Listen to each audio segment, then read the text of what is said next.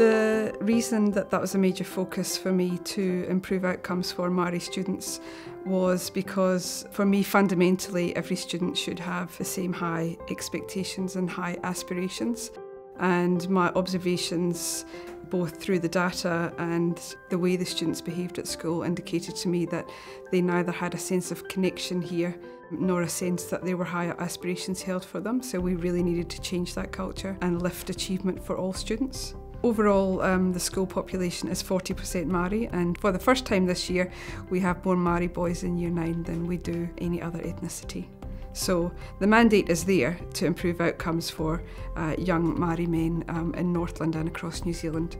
The reason we engaged with the Culturally Responsive and Relational Pedagogy programme was quite simply to close the gap between Māori and non-Māori achievement, and we know that what's good for Māori is good for all. I think it was really important in order to initially make change, to explore the concept of whanaungatanga, that idea around care and connectedness, that relationship fundamentally important to the students and their whānau. The first thing that was explored as a staff in groups, not necessarily as a whole staff, but in groups, around what whanaungatanga, that idea of care and connectedness and building relational trust, really might look like and sound like, and teachers were able to consider that and make incremental changes to their practice in the classroom. One of the biggest things we know that works for boys is about that they understand that we care, so they don't care how much you know until they know how much you care, is often a phrase that is bandied about. When they know you care and when they know you're genuine and authentic, then that two-way, I guess, teaching and learning approach becomes a lot more fluid and a lot more obvious and clear. The boys can feel it if you're genuine. And that's around the spirit of ako, I suppose. We learn from boys as much as they learn from us. Embracing Māori culture has been another significant shift that the school has made. In fact, when I first came to the school, there was a pōwhiri to welcome me, and so that was really special and continues to be special for me. We have a school haka, which all of the boys learn. We have school waiata, which all of the boys learn, and that becomes certainly our way of being. That's how it's going to be for every boy at this school. A cool change to see was Akara Principal's embrace of kapaka and how she enjoys watching and enjoys being a part of our growth as a group, as a kapa, encouraging us to push further beyond our limits as a kapa, as a kapahaka. It feels empowering that they are embracing our culture with our values and our ideals as Māori, and embracing our language and our culture, as well as our waiata, bringing that into our assemblies. It's quite joyous that they are doing this and that they're embracing us as people and our culture and our language.